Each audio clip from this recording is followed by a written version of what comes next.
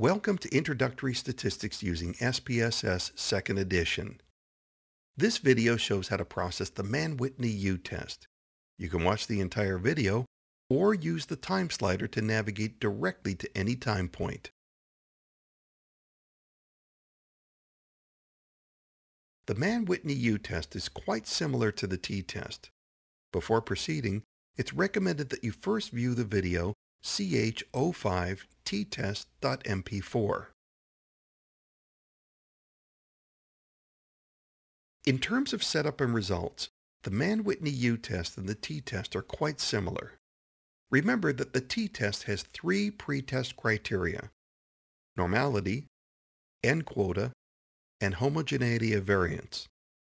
If there are any violations among these criteria, the Mann-Whitney U-test should be used instead of the t-test.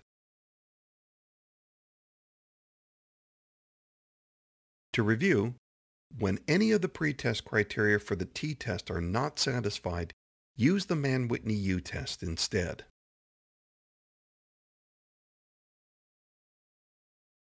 This example uses the dataset ch05 example 01 t-test and Mann-Whitney U-test.sav. To run the Mann-Whitney U-test, click on Analyze, Non-Parametric Tests, Legacy Dialogues, Two Independent Samples. Move Time to the Test Variable list, and move Group to the Grouping variable. Click on Group ? Then click on Define Groups.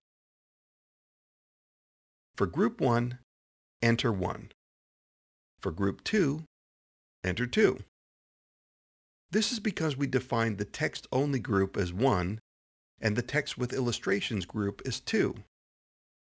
Click Continue, click OK, and it'll process.